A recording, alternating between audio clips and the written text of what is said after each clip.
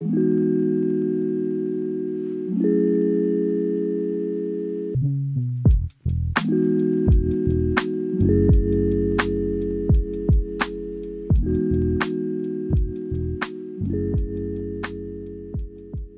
everybody, my name is Nisha and I'm the founder and instructor for LaBelle Hair Company. Our mission is to help women regain their inner confidence. Today I got another client story for you. We're going to be speaking on breakage and split ends. This particular client, she embarked on a natural hair journey, as well as many, if not all, of my clients. And we were able to fully transition her from having extreme breakage and split ends to now her hair has grown to the point where it is the same exact length, if not a little bit longer from when we started, but the only difference is it's in a healthier state than what it was when she first met me. The main thing that I do want to let you guys know is breakage and split ends can definitely be misidentified or mistaken for one or the other. They kind of look the same to the average person, I would say.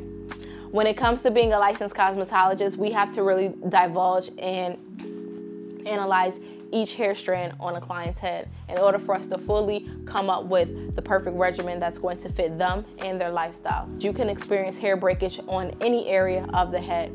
If you are someone who is experiencing low iron or iron deficiency, if left untreated and you're not taking your supplements, you can very well start to experience breakage in the nape of your head, which is going to be behind your ear and down to your neck. If you are someone who wears ponytails or any type of friction-causing hairstyle, you can experience breakage in your crown area. That can also be your stress spot.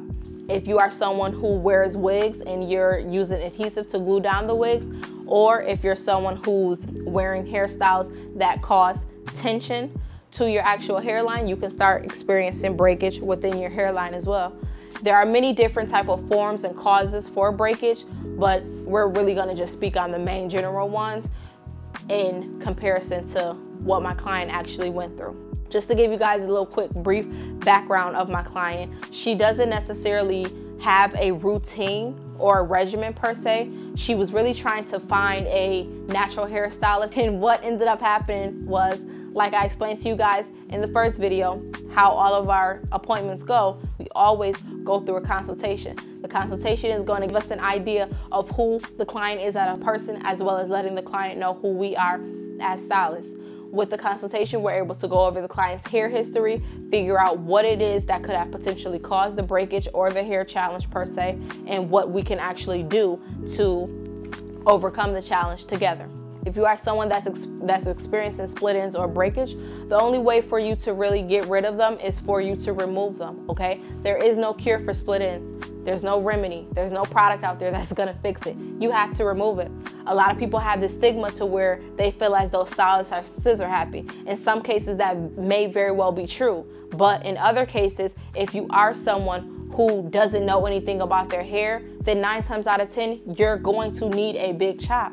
That is the only way, the only way. If you want to take off the damaged hair little by little, that's perfectly fine. You can, but you have to make sure that you are consistent. The only direction that the breakage and the split ends are going to travel is upward, okay? It's going to travel up the hair shaft, which is now going to potentially affect the healthy hair strands. That's going to cause for even more of your hair needing to be removed. Just a quick tip, if you are someone that's experiencing breakage and or split ends, you want to make sure that your hair is moisturized. You want to make sure that you're staying on top of your protein treatments as well. And when I say moisturized and protein treatment, sometimes you may very well need a moisture treatment. And in that case, this is where a natural hairstylist is going to come into play. When it comes to having hair breakage and split ends, honestly, it's really up to the client on where they're actually going to start their actual natural hair care journey. In this particular case, we had to figure out what was comfortable for the actual client and how I was going to advise to them what the precautions were if they weren't going to remove all of the breakage. In the next video, we are going to be showcasing exactly where she actually trimmed and how we were able to fully transition her from starting with breakage and split ends to ending with having that healthy hair growth.